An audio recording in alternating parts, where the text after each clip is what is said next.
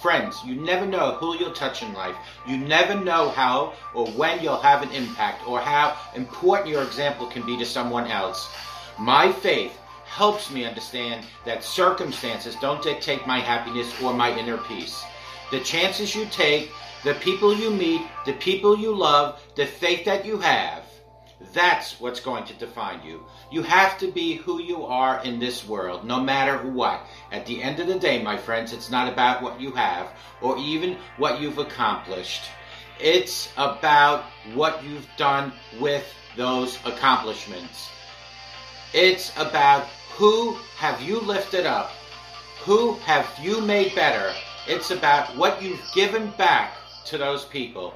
I think personally a role model is a mentor, someone who you see on a daily basis and you learn from them.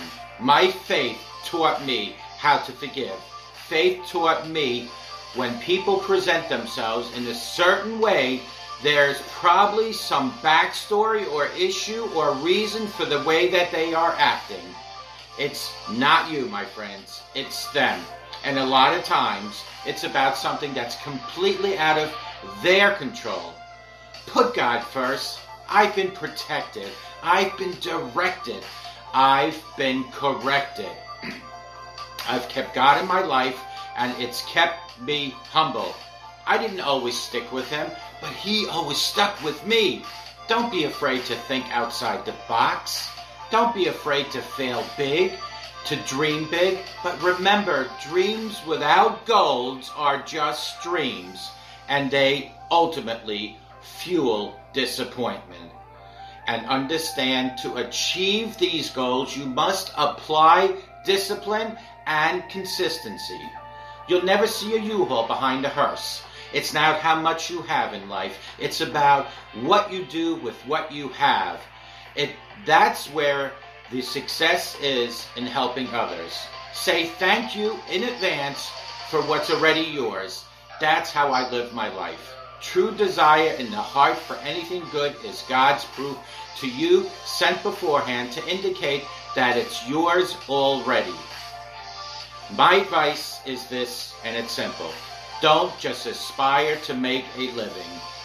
Friends, aspire to make a difference. And may God bless each and every one of you, and take good care.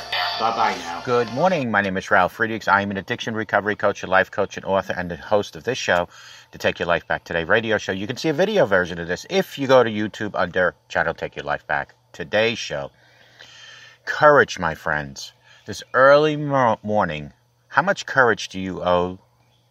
How much do you own? It's interesting that after God created Adam, he said, you need a helpmate. You need someone who's going to link arms with you and help you move forward. That tells me that we were never intended to stand alone or to be isolated, that we should have the courage to have someone by our side. The scripture also says that two are better than one, because when one falls, the other one is there to pick up. That's in Ecclesiastes 4:9-10. That's why the enemy tries to take away the support and encouragement that we all were designed to receive from one another, and we can't let that happen during the isolation of this pandemic. Impart courage. Too often we don't take the power of encouragement as seriously as we should. The scripture also says, but encourage one another daily as long as it's called today, so that none of you may be hardened by the sins of deceitfulness, in Hebrews 3:13. To encourage, my friends, means to impart courage, to make fearless, to make brave. God is saying that when you have people around you who take their defensive stand with you and encourage you, you will rise up and defeat the enemy together. Together you will defeat that enemy, but the enemy constantly works to isolate us, deceive us, and to discourage us. He wants to take our courage and subtract from what God is doing in our lives. I've seen people get so down and discouraged that they can't even think straight, let alone stand against the enemy that they face. You know, those times when the enemy has gotten in and is having a heyday in your mind is when you need that courage. He tells you that you're not good enough. You can't do it. You'll never get well, and you may as well quit trying. But God wants us to show up strong with encouragement for other people like Moses did for the people of Israel. Having told Pharaoh to free God's people from slavery, Moses showed up the isolate elders the miraculous signs that God would do. Yet when Pharaoh initially resisted, the people of Israel did not listen to Moses because of their discouragement and harsh labors in Exodus 6:9. They were so buried under years of discouragement that they could not even hear about God of the impossible. Nevertheless, God used Moses to restore hope to his people and to bring them out into freedom.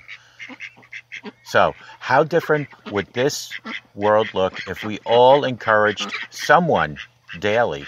Just one more person. How strong would it be with our arms linked together in defense?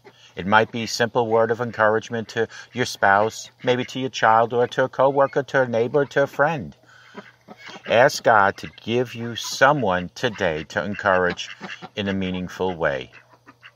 Your positive words can bring light into dark situations and refresh spirits to withstand the storms of life. And it starts today.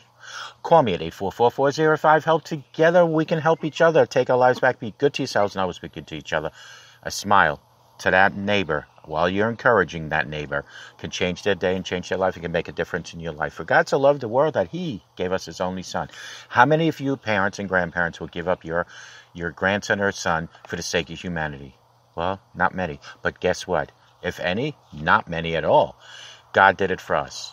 God gave us his son so that we can have everlasting life. Folks, start today believing that God truly loves you. Take good care. Bye-bye.